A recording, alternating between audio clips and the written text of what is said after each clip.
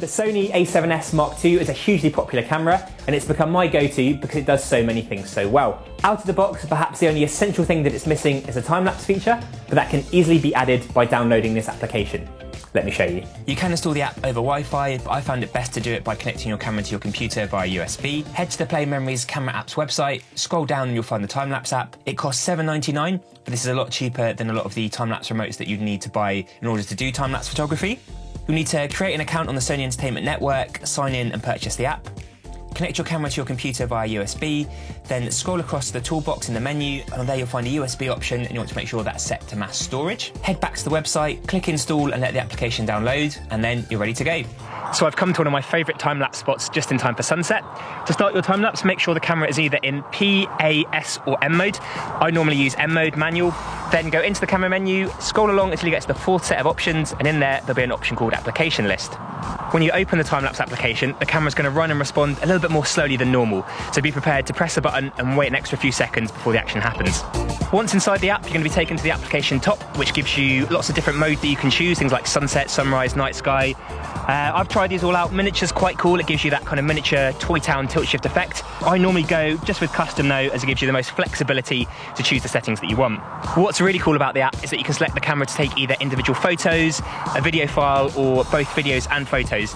The video file comes out as an assembled time-lapse on your memory card, and that's really useful when you need to turn around a piece of work really quickly and just save you going into After Effects or a similar program to assemble the time-lapse.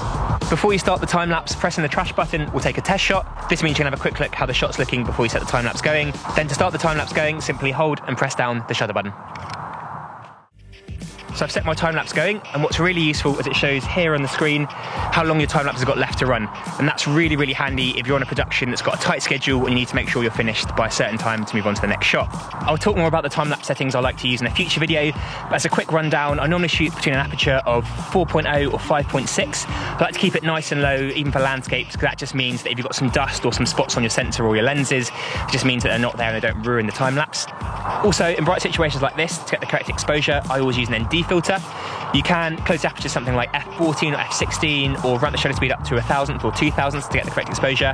An ND filter blocks out some of the light entering the camera. It means that you can use a shutter speed like a 60th or 100th to get the correct exposure. If you're shooting at 1000s or 2000s, the motion is going to look really choppy and staccato, but the sort of 60th or 100th is going to get a nice bit of motion blur in each photo, and that's going to really make the time-lapse look pleasing to the eye and just look really natural. For choosing what interval you want between your photos, you're going to want to have a look at what's happening in your scene, kind of how fast things like clouds or people are moving. But if you're unsure, 7 seconds is quite a good safe number to choose for your first time lapses, and that just means that there's going to be enough motion, enough movement happening in the shots between every photo to make it look natural. My final favourite thing with this app is that when the time lapse is finished, you can play it back inside the app and get a rough idea of how it looks.